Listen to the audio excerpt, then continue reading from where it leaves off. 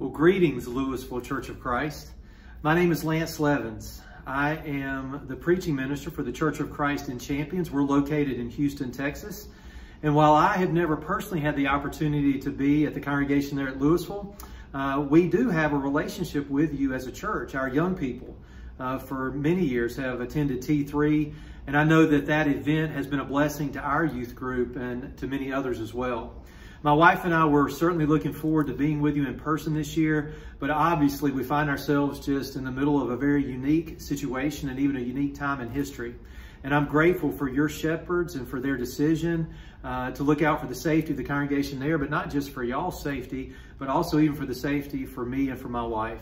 So while we can't be there in person, we are excited to be a part of your summer series with you this year. And we'll use this incredible avenue of technology to communicate with you and to participate in this series together with you.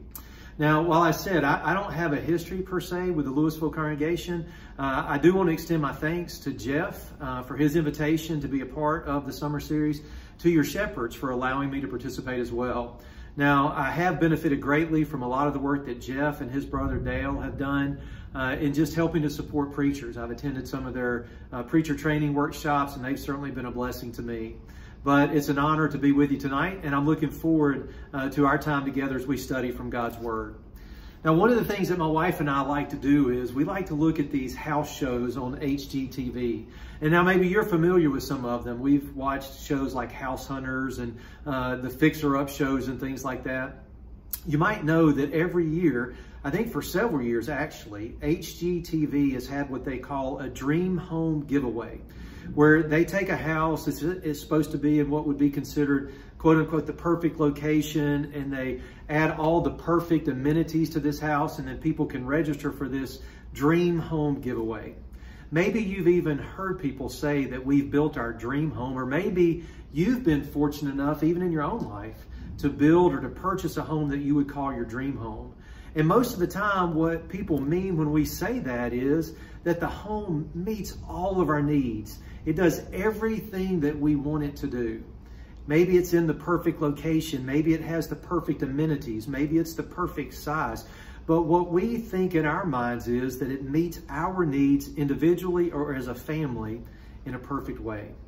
Our topic for discussion this evening is God's dream for the church. Fascinating title. I know when Jeff gave it to me, my mind went into a lot of different directions. And there's a lot of different things that might come into your mind when you think about this concept of God's dream for the church. What is the perfect church? What makes up the perfect church? And you know, it's interesting. When you and I think about the church in terms of God's purpose and plan, it is absolutely perfect in every way. It's perfect in the way God designed it. It's perfect in the way that God intended it to be. But as people, we recognize that we're imperfect. So a lot of times, because of our imperfections, we get things wrong.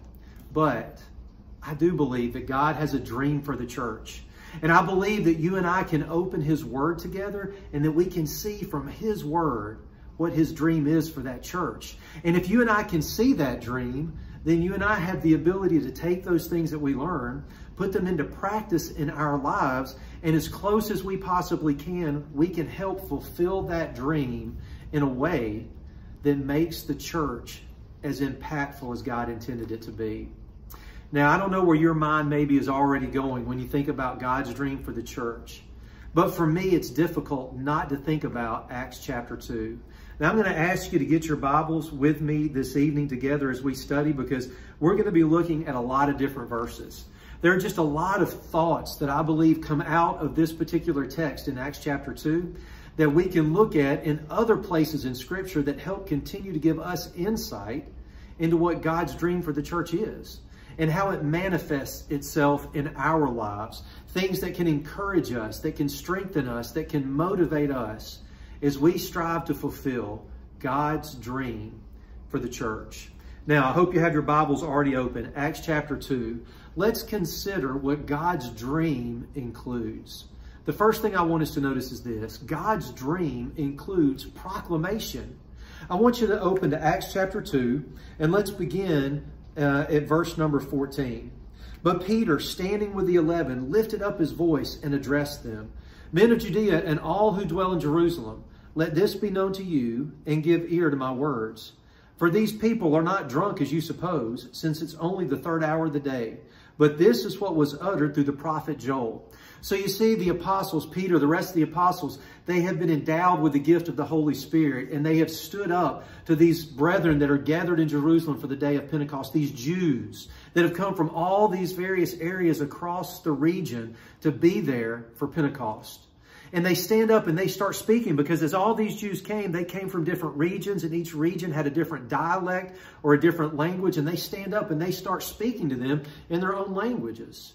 And the people thought they were drunk. And Peter stands up to show them, no, these people aren't drunk. And he takes them back to the Old Testament to show them prophecy. But here's what I want you to notice, beginning in verse number 22. Men of Israel, hear these words. Jesus of Nazareth, a man attested to you by God with mighty works and wonders and signs that God did through him in your midst, as you yourselves know. This Jesus, delivered up according to the definite plan and foreknowledge of God, you crucified and killed by the hands of lawless men. God raised him up, loosing the pangs of death, because it was not possible for him to be held by it. And then he would go on to talk about David and some of the prophecies from the Psalms, and how David was still in his tomb, but there was something different about Jesus's tomb. And then he would conclude this powerful message in verse number 36. Let all the house of Israel therefore know for certain that God has made him both Lord and Christ, this Jesus whom you crucified. You ever just think about what that day must have been like when Peter stood up? You think about the type of courage that it must have taken for Peter to do what he did, to say what he said to the very group, some of which were responsible for the death of Jesus. But here's what's interesting. What message did he proclaim? He proclaimed Jesus. Stay in the book of Acts with me. Turn into chapter 3. Now, chapter 3 opens with Peter and John healing the lame beggar. But I want us to pick up in verse 11 of chapter 3. While he clung to Peter and John, all the people, utterly astounded, ran together to them in the portico called Solomon's. And when Peter saw it, he addressed the people. Now, what is he going to say? Men of Israel, why do you wonder at this, or why do you stare at us, as though by our own power or piety we have made him walk? The God of Abraham, the God of Isaac, and the God of Jacob, the God of our fathers glorified his servant, Jesus, whom you delivered over and denied in the presence of Pilate when he had decided to release him. But you denied the holy and righteous one and asked for a murderer to be granted to you, and you killed the author of life, whom God raised from the dead. To this we are witnesses. We see this proclamation of Jesus continue on, even into chapter 4. Notice how chapter 4 opens verse 1. And as they were speaking to the people, the priest and the captain of the temple and the Sadducees came upon them, greatly annoyed. Why? Because they were teaching the people and proclaiming in Jesus the resurrection from the dead. And even as Peter and John stand before this council, the high priest, what do? They continue to proclaim Jesus. I think about the words of the Apostle Paul in 1 Corinthians chapter 15, verses 1 and 2, where Paul says, Now I would remind you, brothers, of the gospel I preached to you, which you received, in which you stand, and by which you are being saved, if you hold fast to the word I preached to you, unless you believed it in vain. You see, at the heart of what Peter proclaimed and the apostles proclaimed in Acts chapter 2 on the day of Pentecost was Jesus. What the apostles continued to proclaim in Acts chapter 3 and Acts chapter 4 was Jesus. What Paul and the other New Testament writers proclaimed over and over, what is known as the gospel account, is Jesus, his death, his burial, and his resurrection. Even as we stay in the book of Acts and we consider Acts chapter 8, after Stephen has been stoned to death and Saul has consented to his death, Acts chapter 8 says, And Saul approved of this execution. And there arose on that day a great persecution against the church in Jerusalem. And they were all scattered throughout the regions of Judea and Samaria, except the apostles. Devout men buried Stephen and made great lamentation over him. But Saul was ravaging the church and entering house after house. He dragged off men and women and committed them to prison. Now notice what happens to the church. Now those who were scattered went about preaching the word. What is it they were preaching? Look at verse number 5. Philip went down to the city of Samaria and proclaimed to them the Christ.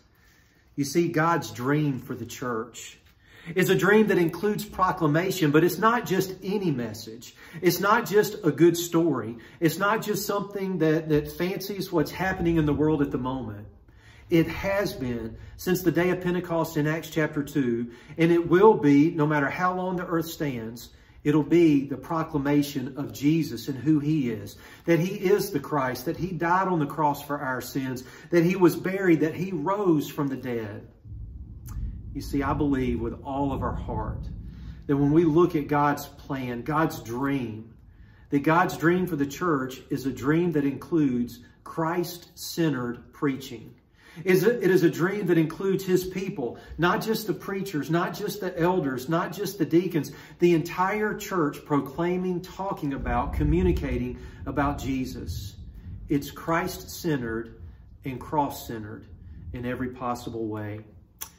God's dream also includes, though, adoration. Go back now to Acts chapter 2. Let's continue in our text, picking up in verse 42. And they devoted themselves to the apostles' teaching and the fellowship, to the breaking of bread and the prayers. The wording there in that verse, it's wording that describes worship. These Christians, they continued in worship. That worship included teaching, it included fellowship, it included breaking of bread, which here in context has reference to the Lord's Supper, and it included prayers. It included those things that you and I recognize as constituting worship. You see, God's dream for the church included this idea that his people would worship him. His people have always worshiped him. Keep your marker in Acts chapter 2. Turn with me to Psalm 95. I want you to look with me to just the opening verses of Psalm 95.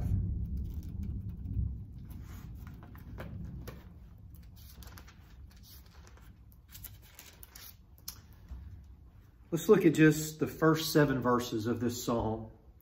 Psalm 95, beginning in verse 1. Oh, come, let us sing to the Lord. Let us make a joyful noise to the rock of our salvation. Let us come into his presence with thanksgiving. Let us make a joyful noise to him with songs of praise. For the Lord is a great God and a great King above all gods. In his hand are the depths of the earth. The heights of the mountains are his also. The sea is his, for he made it, and his hands formed the dry land. Oh, come, let us worship and bow down. Let us kneel before the Lord, our Maker. For he is our God, and we are the people of his pasture and the sheep of his hands. You see, you and I could go throughout the Psalms, and we could find these incredible Psalms that extol the idea of worshiping God. It's fascinating to me how much David recognized the importance of worshiping God. David recognized that without even seeing or benefiting from the full fruition of God's plan of redemption of Christ. David saw the significance of worshiping God even before Christ had come into the world and died on the cross. What did David see that made God worthy of praise? The fact that he is creator, the fact that he is sovereign, the fact that he is ruler, the fact that he recognizes David and he recognized the Israelites as his people. All of these things drove the psalmist to say, come, let us worship and bow down. Let us kneel before the Lord our Maker. You think about the crowd in Acts chapter 2. These Jews that had come there for the day of Pentecost, these Jews that had some witnessed even Christ hang on the cross. These Jews that had been pricked in their heart. Their conscience had come to recognize that the very Messiah they had been longing for and seeking was the very man that they crucified on the cross. It would seem like life would be hopeless at that point, wouldn't it? What on earth could anyone do to possibly make up for killing the very one that God sent to redeem mankind? But Peter tells them there is hope. That based upon their repentance and their baptism, that they could have those sins forgiven, and not just forgiven, but then they could be added to something. They could be a part of something even greater than what the old children of Israel had been. Something new, something complete, something whole. And as a result, their response was one that was based in worship. Worship to God. You think about our view of worship. You know, I think there's a danger that we have to balance in our lives. If we're not careful, we can allow the fact that our attendance on Sunday morning or Sunday night or Wednesday night somehow is a definition of our faithfulness to God. And while I do believe with all of my heart that it is evidence of our love for God and even our spiritual health to a degree, our desire to worship on Sunday is driven out of our understanding and love for God and His grace and His mercy and all that Jesus did on the cross for us. It's not a checkbox that you and I do to somehow feel good about ourselves, to somehow say, hey, I've done it. I've made it to worship on Sunday morning. I even made it back on Sunday night. I've participated in Wednesday night. It is our response falling to our knees, as the psalmist would say, to give our adoration, our worship, to our Creator, the Almighty, the one that loves us so much, that gave us His Son, so that you and I can have our sins forgiven and have hope of eternal life with Him. Have a confident expectation that if we reach out and accept that gift of grace through our submission and obedience in the same way that these Christians did on the day of Pentecost, by repenting and being baptized, you and I have access to that gift. And our response should be to worship Him with everything that we have in us. You see, God's dream, it includes proclamation. It includes adoration. But it also includes unification. Stay with me, Acts chapter 2, verse number 44. And all who believed were together. And now notice what it says. And had all things in common. That almost seems hard to comprehend, doesn't it? You and I live in a world that seems as divided as it possibly ever has been.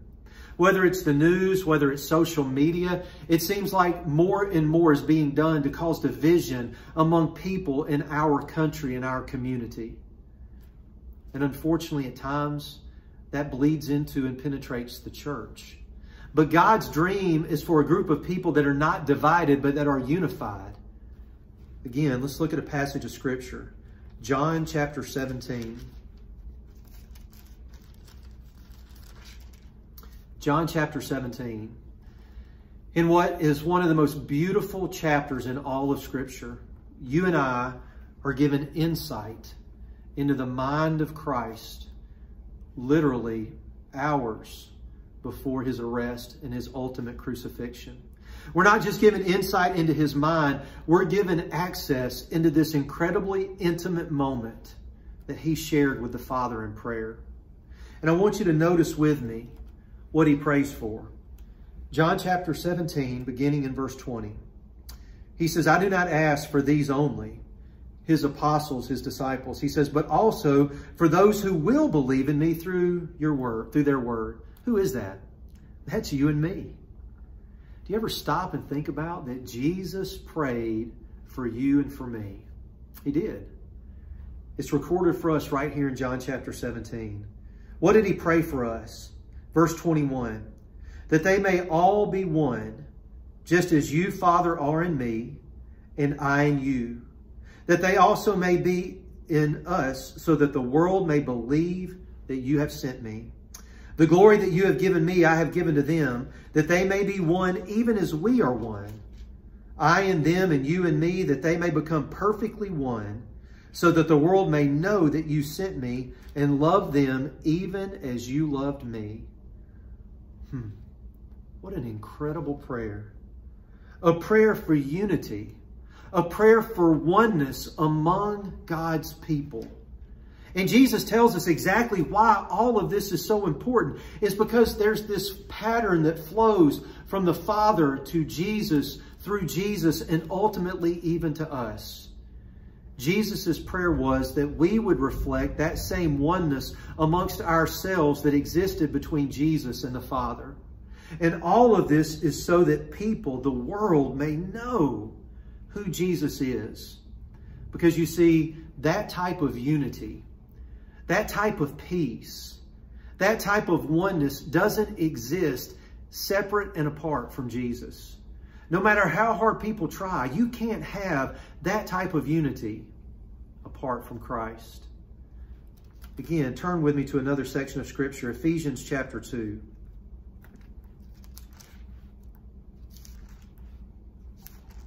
Ephesians chapter 2. And I want you to consider how. How can we have that type of unity? Because here's the reality of the situation. Every one of us come from different walks of life. We all have different past experiences. We all have different educational backgrounds, socioeconomic statuses. There's different cultural experiences that you and I have. Every one of us have any number of differences that we could point to that would say, there's no way, because of all these things that make us unique individually, that we could somehow come together and be unified. We're just too different. And in fact, the world would say, celebrate that diversity. And there's some level of truth in that, because all that diversity that you and I have, our past experiences, prepare us to help share the gospel. But there is a sense that you and I should be absolutely one, with no diversity whatsoever. And Ephesians chapter 2 gives us some insight in how you and I can accomplish that. Ephesians chapter 2, beginning in verse 11. Therefore remember that at one time you Gentiles in the flesh, called the uncircumcision by what is called the circumcision, which is made in the flesh by hands. Remember that you were at that time separated from Christ, alienated from the commonwealth of Israel, and strangers to the covenants of promise, having no hope and without God in the world. Paul is describing the condition of the Gentiles prior to Christ. They were considered aliens. They were separate and apart from God's people. God's people were known as the circumcision. They looked at the Gentiles as the uncircumcised. The reality is they looked down upon them. There was racial hostility between the Jews and the Gentiles. Notice verse 13. But now in Christ Jesus, you who once were far off have been brought near by the blood of Christ. No longer are you strangers. No longer are you aliens. No longer are you separate from God's people. Why? Because of the blood of Jesus Christ. Verse 14. For he himself is our peace, who has made us both one and has broken down in his flesh the dividing wall of hostility, by abolishing the law of commandments expressed in ordinances, that he might create in himself one new man in place of two, so making peace, and might reconcile us both, Jew, Gentile, to God, in one body through the cross, thereby killing the hostility. What a beautiful picture. Here are two groups of people that if there were ever two groups that would seem to be at odds and would have no ability to reconcile, it would have been the Jews and the Gentiles. But yet something was able to take them beyond the differences that existed in their past, to take them beyond all the tensions that existed between these two groups of people, that allowed for them to be reconciled, to have peace, not just man to God, but between man to man. All the differences that divided the Jews and the Gentiles were all made possible to be united because of the cross. They were unified. You see, that's God's dream for the church, is a group of people that are united in purpose, in cause, in proclamation, in adoration. A unified group of people. And all who believed were together and had all things in common. May that be said of us as well. But God's dream also includes participation. Let's keep going in Acts chapter 2, verse number 45. And they were selling their possessions and belongings and distributing the proceeds to all, as many as had need. Wow. What a beautiful picture. I mean, this is not the only place. If we flipped over to chapter 4, picking up in verse 32. Now the full number of those who believed were of one heart and soul, and no one said that any of the things that belonged to him was his own, but they had everything in common. You see, this unity leads to something. It leads to a natural concern and care for our brothers and sisters. What did that lead to then in verse 33? And with great power the apostles were giving their testimony to the resurrection of our Lord Jesus, and great grace was upon them all. There's that proclamation. There was not a needy person among them, for as many as were owners of lands or houses sold them and brought the proceeds of what was sold and laid it at the apostles' feet, and it was distributed to each as any had need.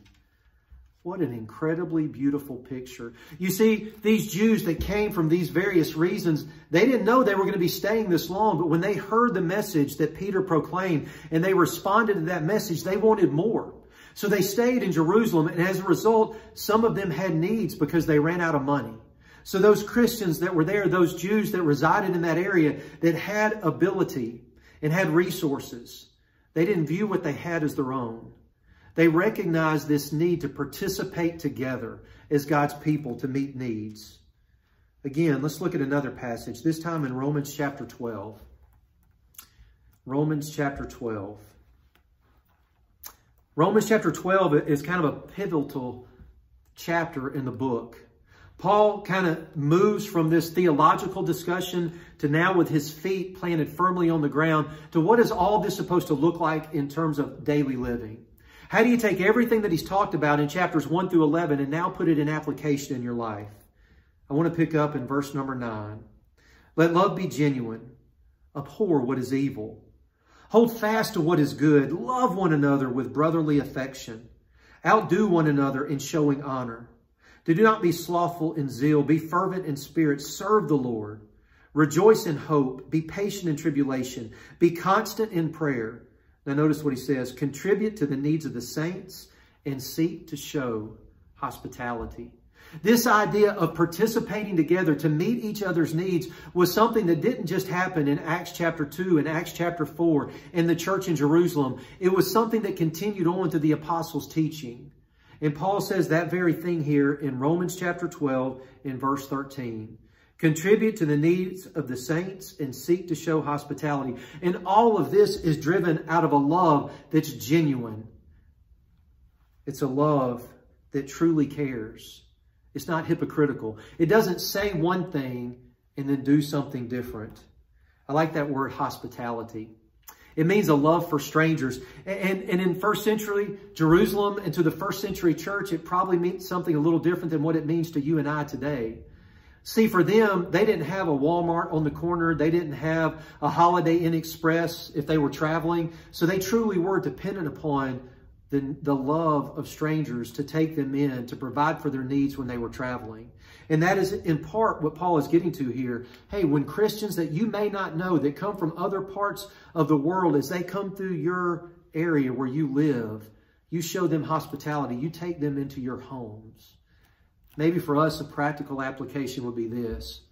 Let's not just invite the people into our homes that we know well, that we interact with on a routine basis, but let's make sure that we reach out to the entire congregation, those that may be struggling to connect, those that we don't know as well. And let's make sure we show them the same kind of love and hospitality that we show to everyone.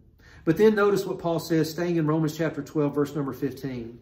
Rejoice with those who rejoice and weep with those who weep. What a powerful verse. You see, you and I participate in each other's lives. We participate in the good. We participate in the bad. And when a brother or sister hurts, you and I are to hurt with them. When they experience something great in their lives, we should be there to participate and to celebrate in that joy with them. I love the picture that Paul paints in 1 Corinthians chapter 11, where he describes the church as a body. And he talks about how there's members of the body, there's eyes and there's hands and there's feet. And all these different parts of the body have a different function and a different purpose. And while one may not seem to be as important as another, all of them come together to make our physical bodies complete to function in the way that God created us to function. The same is true of the church. God's dream for the church, in order for it to function and be all that it's meant to be, requires the participation of every single member. It doesn't matter what your talent is. It doesn't matter what your gift is. Maybe you'll never lead singing. Maybe you'll never teach a Bible class. Maybe you'll never lead a ladies' day. Maybe you'll never serve in some particular way. Maybe your ability to serve is making sure that the baptistry is stocked and supplied and the linens are clean. Maybe your way to serve is writing cards. Maybe you serve behind the scenes to encourage. Maybe you do teach. Maybe you do lead singing. Whatever your gift is, God says every single member is important. And in order for the church to function and be everything that it can be, it requires the participation of every single member. You see, that's God's dream. Every member, active, finding a role, being involved, sharing together as God's people. God's dream also includes this, though. It includes edification. Verse 46 of Acts chapter 2. And day by day, attending the temple together and breaking bread in their homes, they received their food with glad and generous hearts, praising God and having favor with all the people. What a beautiful scene. God's people every single day interacting together. In some capacity, they spent time together every day, encouraging, uplifting, strengthening each other. Man, what a picture for the church. I know things have changed. I know that times are different. Yes, those people were together in a relatively small geographical area. They could see each other on a daily basis. I recognize that due to the areas that we live in, I live in Houston. I know you guys are a suburb of Dallas. And those are large, large urban areas. And sometimes even to go a short distance, 10 miles, can take a tremendous amount of time depending on traffic. It's not possible always to see another Christian every single day. But here's what's amazing about the time in history that you and I live in. We live in a period of history where we have access to technology that enables us to do things that people that lived before us never even dreamed would be possible. Even what I'm doing tonight, sharing with you a message via this video recording. You and I have the ability to edify in ways that people before us never have. We can send a text message. We can send an email. We can make a phone call. We can still write a handwritten card. You and I can, in any number of ways, reach out to others daily to encourage and strengthen and edify each other. That's God's dream for the church. It shouldn't be that you and I see each other once, twice, 3 times a week, and we only engage in this foyer level conversation. You know what I'm talking about, right? The foyer conversation. Hey, how you doing? Oh, doing great. How's the family? We're doing good. How's work? Oh, I've been busy. How about you? Oh, we're doing fine. Sports are busy. You know what I'm talking about. Now, I recognize that due to the coronavirus, things have changed, but very seldom do we truly roll up our sleeves and really get involved in each other's life. That's where we really start to encourage and strengthen and edify each other. They were together day by day, attending the temple together, breaking bread in their homes. And they did all of this with a glad and generous heart. They recognized how good God had been to them. They recognized what Jesus had done for them, and they recognized the relationship that they had as God's people. And as a result, their natural result of this was to encourage each other. I think about the Hebrews writer. Hebrews chapter 10, verses 24 and 25, a passage that we'll go to a lot to enforce the idea not to forsake the assembling together. But do you remember why? The whole purpose was to encourage one another to good works. That's why we come together as a family. We come together as a family of people to encourage each other. And I think it's possible that we need it now more than ever. As we feel somewhat disconnected by the lack of physical presence due to this virus, we need to be looking for ways to engage each other now more than we ever have. Remember, God's dream for the church includes edification. And then finally this. God's dream for the church includes multiplication. Multiplication. Let's close out Acts chapter 2 and verse 47. Praising God and having favor with all the people. And the Lord added to their number day by day those who were being saved. You see, God's dream for the church is a dream that includes a group of his people that are constantly proclaiming the good message, the good news of Jesus, that are talking about him everywhere we go, in every setting, work, school, our home life, our social life, at the store, wherever we might be, wherever opportunity opens the door, we're ready to just talk about Jesus. And as we do that, people are going to see our response to God in our worship to him, that nothing will separate us from our ability to worship God, that nothing will limit our enthusiasm and our excitement to worship him because of who he is and what he's done for us. And we're a group of people that's not going to allow society to cause division among us, that we're unified. Even though we have differences in our background and in many aspects of our life, we are united around the cross and the blood of Jesus because we're all in need of his grace and mercy.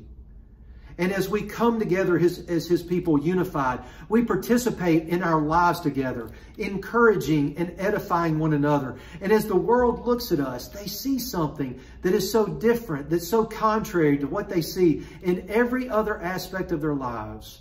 And their natural response is going to be to want to know more. How do you do it? What's unique about you? How can you live the way that you do? And as we continue to share Jesus, God takes care of the rest. You see, our goal is to make disciples. That's the Great Commission. To go into all the world, make disciples of all nations, baptizing them in the name of the Father and the Son and the Holy Spirit. You see, that's our commission. And as you and I go making disciples, we will baptize them. The Lord adds them to our number, to the church, day by day, just like he did in Acts chapter 2. You see, God's dream for the church is one that naturally produces multiplication, replication. What an incredible picture of the church here in Acts chapter 2. God's dream for the church, it's perfect in every way. And what's left now is for you and I to take that dream and make it a reality in our lives, in our communities, wherever we may live. Whether it's Louisville, whether it's in the Champions area here in Houston, or whether it's in some other part of the world. You see, this pattern applies. It transcends time, it transcends history, it transcends circumstances, because it's a simple plan based upon God's pattern and his dream. I hope that all of us, starting with me, will take this plan to heart and will do the very best of our ability to live it every day of our lives, so that as we engage in the world, they see something unique and special about us, and they want to know more about the Lord's church. Would you pray with me? Dear Heavenly Father, we thank you. We thank you for your word. We thank you for Christ. We thank you for the incredible sacrifice that he made on the cross. Father, a sacrifice that we benefit from, a sacrifice that was for us. Father, we recognize that we were the ones that should have paid that price, not him. Father, in that sacrifice, he also purchased the church with his blood. Father, we thank you for the church. We thank you that through our submission to him in baptism, that we can be a part of that church today. Father, help us to see your dream for the church as you have outlined in Scripture. Father, help us to live it in our lives, to make it a reality for the world around us to see. We love you, Father. We thank you for all that you've done for us, for the great love that you have for us. We pray all of these things in the name of Jesus. Amen. May God bless you and the church at Louisville. Have a great night.